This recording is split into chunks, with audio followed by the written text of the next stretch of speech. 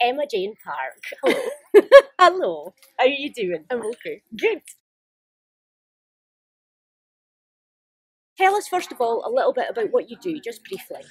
I am a dancer, theatre maker, collaborator, and arts activist is the phrase I like to use, which can be wee actions, big actions, but always something with a bit of a socio-political edge and a bit of an advocate for the arts generally. Okay, amazing. So, how is success characterised? I know it's a massive question, and I think there's different lenses is the best way to measure it. So for me myself, and I would say my peers, success is being able to have a meaningful and ethical practice, and doing things deeply and convincingly. Right. Whereas from a more external kind of perspective, I think success is touring and performing work and having shows on in spaces that are really visible, right? Press coverage, all of those kind of things. I think particularly about my family, who aren't so connected to the arts. They think it's much more successful when I'm doing a gig at the Lyceum than because when I'm cutting about doing other things. Yeah, it's visible and it's really clear. It's a clear entity. You're doing a thing that they understand. But in reality, it's not clear, like in terms of the range of things you do. Yeah, massively, it's not clear. And I think the other big mark of success is that you just are surviving doing it and making a living. Fair. Across the board, my dad is happy if I get paid ever. That's always a good thing for him. And my peers are impressed, I suppose, if you're doing the thing and you're working regularly. For me, there's not that much time to dwell on it. To be honest, you just know when you're happy and you know when you're not. It's a good measure. It's a good measure. So, what are the typical issues or barriers that somebody faces at the point where they're engaging with one of the fields that you work in? I think the barriers are the same across the board. Sustainability is a huge issue.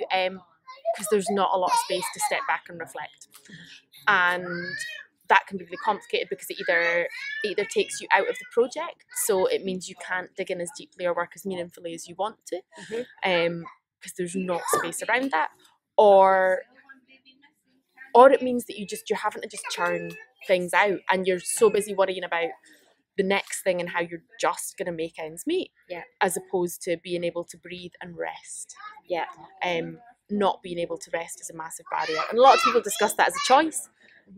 For people that don't have a fallback or another way of sustaining themselves, there's no choice involved. You have to keep going and try and pay the bills, and I think that endurance and resilience are tied into that as well, because you're sold the dream as a student, but also as an emerging artist, you're sold the dream that it gets easier. And it doesn't. Your network gets wider. You feel like less of an imposter potentially, the more you occupy the spaces that we occupy. But it's the same system over and over again. I was sold the RFO dream, that you work so hard for a while and then you'll become. What that is. Sorry, the RFO is a regularly funded organisation, which in Scotland there is a portfolio of organisations across the arts and all art forms, and support organisations who receive a set amount of money from Creative Scotland. That is not enough to pay for everything they do. It's brilliant. I totally advocate for public support. But we were sold as younger artists that you work for a while, you build your portfolio, and then what you'll eventually do is you'll apply, and that kind of support will mean you can plan over a good few years, and you'll have a team of people all skilled in their individual area of expertise, and that money will help pay for them, which will create some level of sustainability. For artists of my generation, that's no longer thing or a dream or a reality, or even from my perspective, something that I think I would want. There's a massive amount of paperwork attached to that. I am a bit of an activist, so I'm responsive. So that means sticking to your 3-year plan. And I like to be organised and I like to stick to the plan, but I also enjoy, that little punk in me enjoys going, I know that's the plan, but we're just going to bend that plan massively. So yeah, there's something about that being the vision of sustainability being removed that's really worrying, because basically you work project to project, and who knows, and all the unpaid work in the middle is the biggest barrier, because it's what exhausts you. It's not necessarily working within your skill set. So for me, I've become a self-producing artist, and I'm all right at it. That's not where my skills lie. I work really hard to do that, which absolutely drains me. Tell me what you mean by that self-producing artist then. What does Cool. that mean? So basically I'm responsible for fundraising for projects I want to run, responsible for administering a lot of those projects, responsible for building the network that enables those projects. Some of those things, meeting with people, chatting things through, figuring out who it's best to collaborate with. I think that's something that sits within my skill set. Drawing up budgets, I can do, but I have to be in a certain headspace and it takes a lot of time. Strategic planning is, again, it's something I can do, but it exhausts me in a really different way. And I become very administrative, and as someone who moves, that's the biggest part of my practice. To sit down in a seat and suddenly pour all of your energy into your brain, actually I think makes me worse at the thing that I do best. So I said this, I was presenting at a session a few weeks ago about communicating dance, and I said to them quite openly, this will be much more difficult than it would have 2 months ago when I was in a 3-month period of touring, making, collaborating with people and being in a studio, because when I'm doing the thing, I can talk about doing the thing off the cuff really easily. I was presenting at a time when I'd done 2 or 3 funding applications, and I've submitted 7 over a month's period. Pretty intense. And so I'd suddenly become much worse at discussing, communicating dance, because I wasn't dancing. Instead, I'm talking in jargon a lot of the time, and assuming lots of things about projects as opposed to doing them and trying and testing out what we do. So there's something about, I think it's great that I have an understanding of what it means to produce, but I think that makes our jobs unsustainable, because it is really exhausting and really draining for someone to do something that isn't instinctive and natural to them. Okay, that makes a lot of sense. I mean, in terms of any entrepreneur will talk about the different heads that you have to wear, but I think what we're seeing here is that because of your practice, there is a very specific thing that you set it up to do, to let you do, and that it's all kind of channeled towards that, but that proportionally, it sounds like that is very heavily weighted project by project, whether you have the time to do the thing that is your practice. Okay, that's the time. And the specific thing about the kind of theatre I make or dance is that it relies on big safe spaces that bodies can be in. Right. And it's not like a value judgment on other art forms. I'm just saying they instinctively are different. I have a lot of friends who are poets. They can work in a space on their own with a notepad and pen and their research, and that's possible, whereas I generally, because I make work with other people, need to be in a studio space with another body and various other things, and so that itself just makes it harder to find a way to support that. And loads of people are happy to get in a studio with you for free, but ethically I don't feel great about asking people to work unpaid. Fair enough.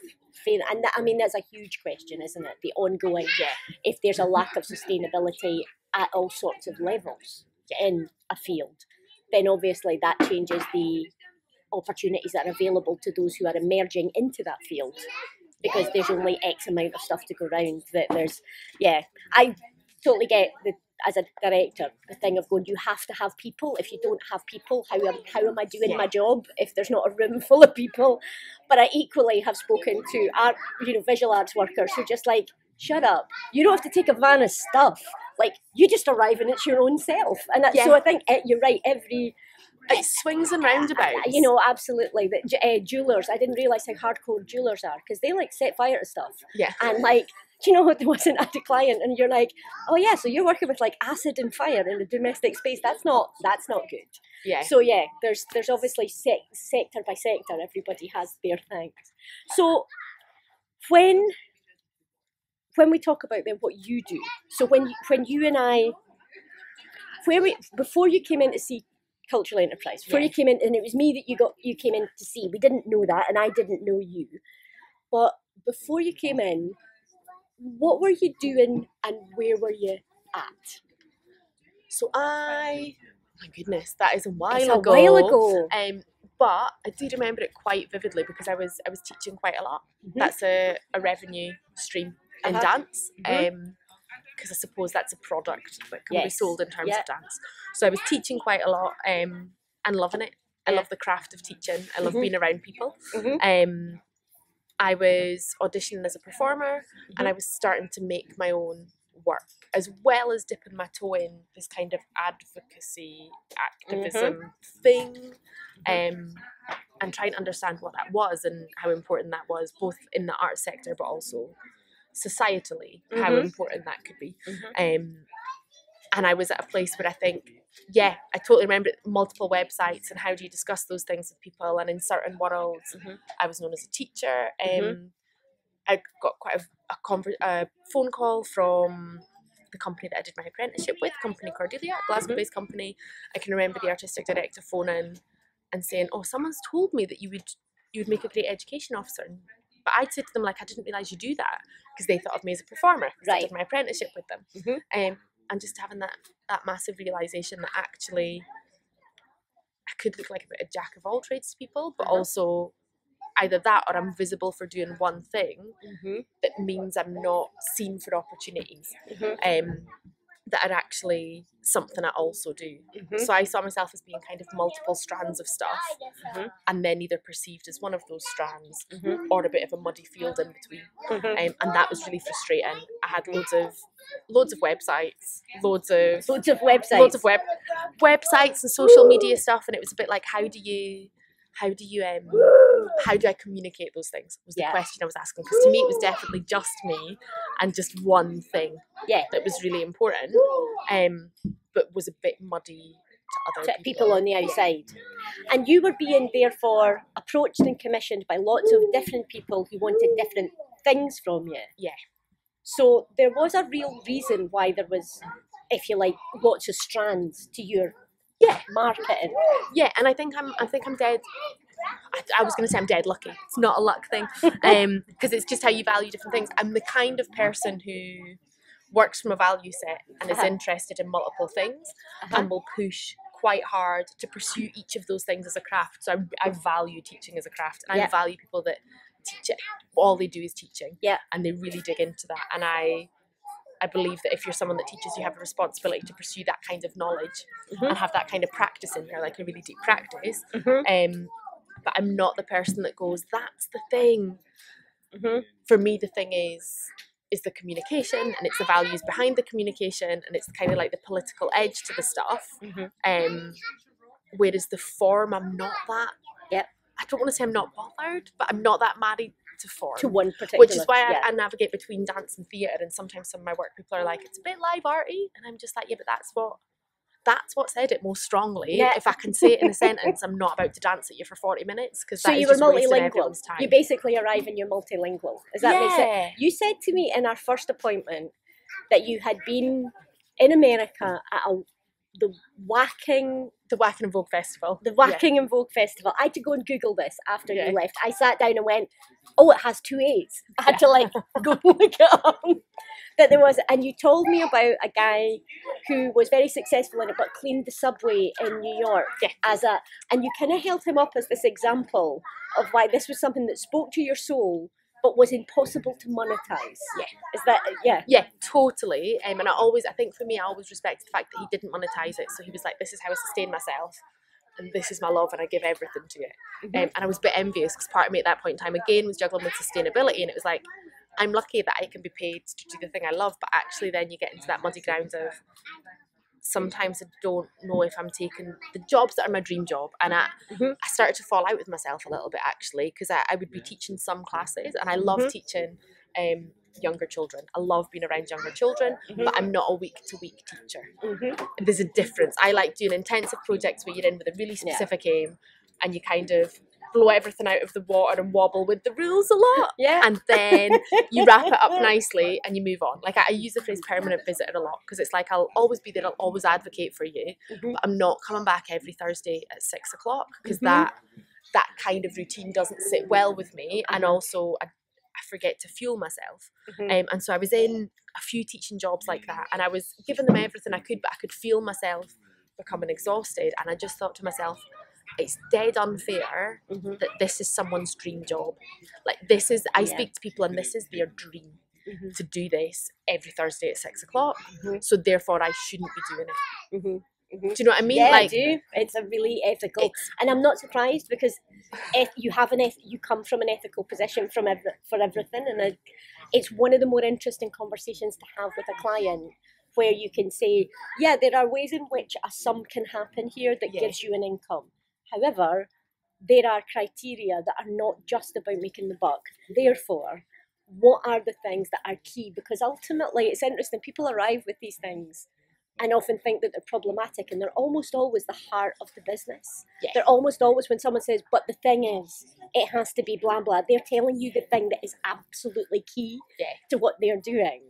And I remember we did it was a long appointment because it was, it was a long talk. I think we chatted longer than we were meant to. We just kept going. Surprise. But I think that, so here's a question: is what brought you through the door? What ultimately you made an appointment with somebody you didn't know? Do you know, actually, I'd been part of the Cultural Enterprise Office coaching. I'm going to say coaching project, but I can't remember what the words are. The coaching project is fair. Yeah, coaching project. And I'd been to a couple of Cultural Enterprise sessions about funding. The quite like specific sessions, training sessions. Yeah. And I just felt kind of comfortable with the organisation. For one, so there was a trust there that whichever stranger I met, there would be a certain approach to working that made me feel really comfortable, and also just this idea of having some focused time to think about the stuff more reflectively, because it's very easy to meet with someone and talk about a project. It's very easy to talk about specifics, but related to this sustainability kind of conversation, very rarely do you get to sit and go, actually, what's the strategic plan? What is all of this together, and what is 10 years from now, and what is useful and what isn't useful, and how do we talk about this in a way that adds value, as opposed to constantly being like, the website's out of date again, I've just done it and it doesn't work, which is often the thing. And although we did get to the point where we were talking about the strategic plan, we did start with the thing where you said the symptom of what's wrong is I have this many websites, and we kind of started there, and then got into a much bigger conversation about what was publicly lauded but didn't actually pay the bills. I remember being part of it, was that there were things that you could do for touring, but financially they were a reach and they needed funding and they needed subsidy. I suppose the question, and this is a big question for me because I never know. So it's a bit like being a director choreographer. You never know if your room's weird. You don't know if your room is weird because you're always in it and people come in and out of your room. But going away from that session then, was there a difference in your thinking or in what you did that came from, I know it's really hard to pinpoint something so far back. Do you know, it is and it isn't, because as I think I've told you before, that was the moment where the company, and I say company in inverted commas, commas, in inverted commas, because still not a company. That's always on the to-do list, is to register as something formal. And I think part of that is this internal resistance, because part of me loves the flexibility. Is I came away with the company name, or the brand, or the handle, or whatever you want to say, and that brought clarity. So this notion of celebrating the fact that I'm a bit of a mongrel and being able to clearly articulate that actually what I do is create from a value set, and I'm not so married to form, and have confidence in saying that, was what I came away with, and that was massive because that enabled me to relax. I've still over the past few years had issues of just doing too much and wanting to do everything, and be raging that I can't do a billion massive projects that I want to. But that set me on a journey to really refining and shedding things, and being bold enough to say, actually, Thursday at 6 o'clock is someone else's dream job, so I'm better doing another job that creates an income that I don't love so much, and letting them have their dream job and leaving that space open, in the hope that someone does the same for me, like in the hope that other people, if it's not their dream job, find an exit strategy and make space. Because I'm from the faith that if we're all doing our dream job, the world will just be a kinder, better place. Do you know what I mean? There's going to be less arguments, peak time traffic, because folk won't be as raging. So hopefully. No, that's Who fair. knows? It's a philosophy for life. Yeah. So I left with clarity in terms of what I needed to let go of, but also clarity in terms of going, I know this might be confusing to you, but this is actually what I do. This is how I describe myself. And the simple act of doing that has given me license to do all of those things. Okay. So to be really clear, Yeah. because I suspect that someone who wasn't in that appointment won't quite have caught that. So you went from not having a company name to having a company name within the session. Yeah. And some of that, I think, then comes from, because you told me a lot of stuff and walked yourself to that answer. Yeah. Right. I was going to say you maybe walked with me. You steered me. I did walk with you. I think but that's also it. a lot of reflecting, and I think that also possibly is why something like those sessions are really valid to someone who doesn't count themselves as a wordsmith. I'm not. Words aren't my weapon. They're not my weapon of choice.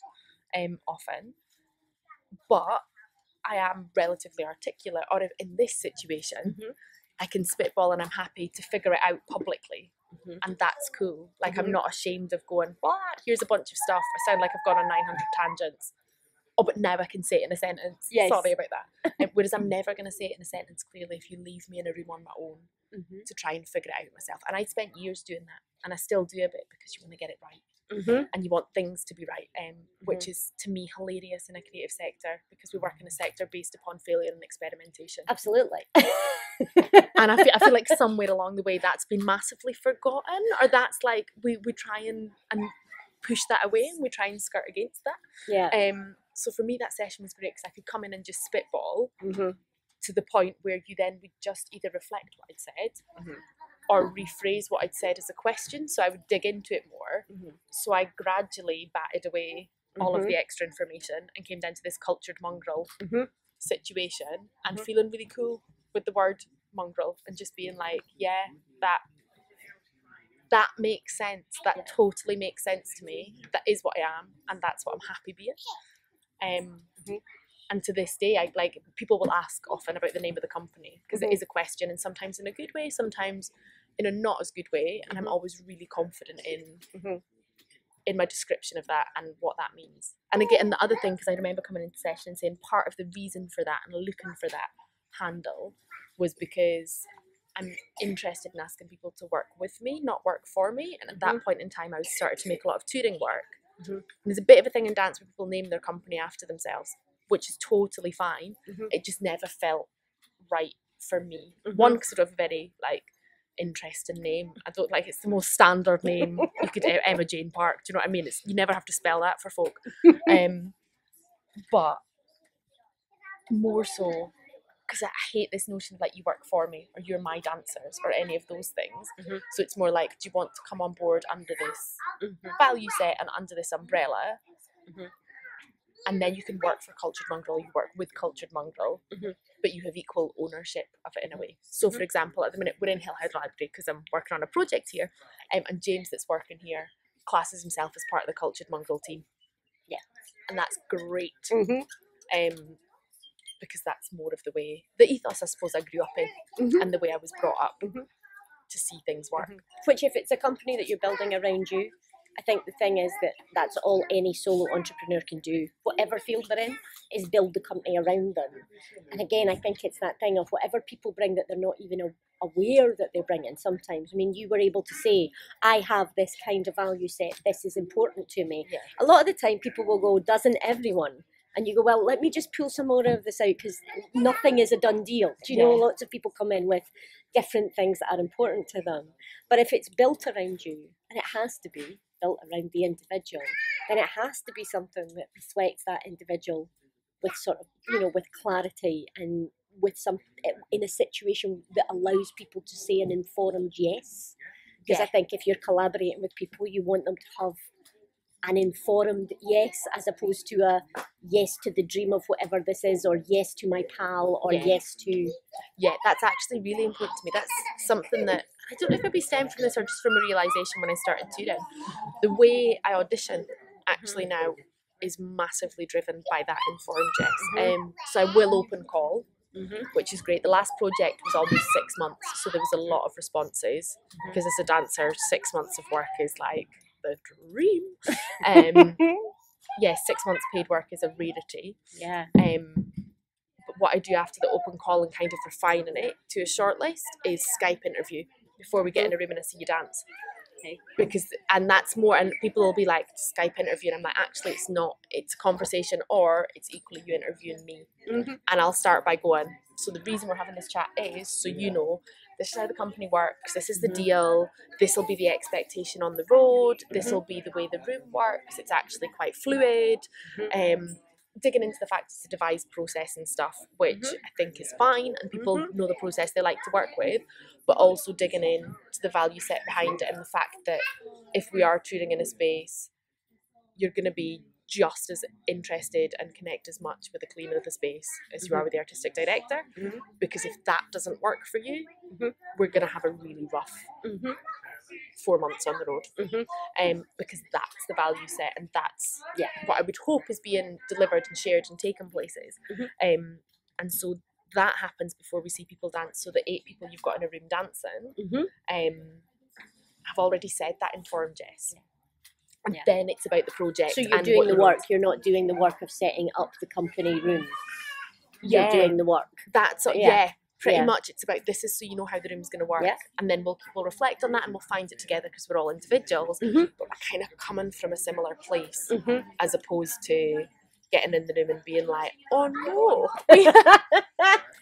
we have totally different expectations, and that's really awkward. And that's something I'm trying to fight for a lot in my work, which is making it even less sustainable at the minute, or more difficult, is ways to build that safe space and build that room at the start of a project and have time to build that trust with a company of people. I don't know any theatre that is made by getting a bunch of the people who are in the right cast and bracket in a room and just pointing and telling them what to do anymore. Like, the performer as a monkey and the director as a ringleader is an old, to me, is archaic. So I think that's really important, and especially as equity, having all these conversations about safe spaces. Yes, there's the extreme end of that I absolutely advocate for, but for me there's also the nuanced end and the soft end, and part of that is about going, this is actually the value set and this is the subtlety in how we address each other. Is everyone cool with that? Because if that's not your process, you're either going to have to get on board with it for 8 weeks, or maybe this isn't the job for you, and that is also okay. Yes, that's a big thing for which people is to really say hard yes when to. people are scrapping about trying to make ends meet. But you're right. I think there's a thing that sits underneath all of the work that people take. Everybody's had one of those jobs that they've taken and then gone, I've compromised myself too hard for this, or I'm not the fit with this room. And then, although that it sounds like the thing that you're doing is labour intensive and takes time, in reality it saves so much time once you are in the process of making the work, because you don't have that drag of, we have to invent a room now. We have to invent a room that we can all say yes in. There's only so much flex that everybody has, and how is everybody doing that day? And we're going to be totally time pressed because we're all saying we can make work in 4 weeks, and then take it and then get it on a stage, which is a lie. Which is also insane. Totally insane. So by that point in time, we're all just going to put up with whatever because there's no time to deal with. So it's a thing you've got to fight for, and it's really complicated in terms of funding processes to fight for that time. And I feel like I'm constantly trying to find clever ways to do that. So when I made Experts in Short Trousers, which was a work for young audiences and their families, we opened that with a clowning masterclass for a week. So myself and the cast were being led by someone else, and we were just in a workshop together for a week. And that was really vital to finding a common ground to kick off from. And the bigger the projects are getting, the harder it is to find time to argue for that space. Even if I've got a week and I've got to produce something, day one is like set the space day. And for me, I'm really invested in that because I think it's the safest way forward. But it's coming back to this kind of session where you can sit and have that chat and spitball it and figure out that value that gives me the confidence to go, no, I'm going to apply for that, and in the funding I'm going to say we need a week to get to know each other. Because we're working with quite fragile stuff or intimate stuff, and it's unsafe otherwise. So let me do that. And the thing is, we all think of ourselves as beginners, but the fact is that you are becoming more and more experienced. You know, you're not the same person as I had the appointment with. If you had a piece of advice, entrepreneurial advice, I don't know how I feel about that word. I know, it's a difficult one, isn't it? I said business advice and I'm like, no, it's not about the, but like art is business, business is that. It's not. Yeah. Perhaps if you had some advice about starting out or sustainability, does that make any sense? Do you have a piece of advice for anyone that's listening? Rest. Okay. Rest when you need it, and don't be scared to stop and breathe. Emma Jayne Park, thank you ever so much. That was great. Thank you so much.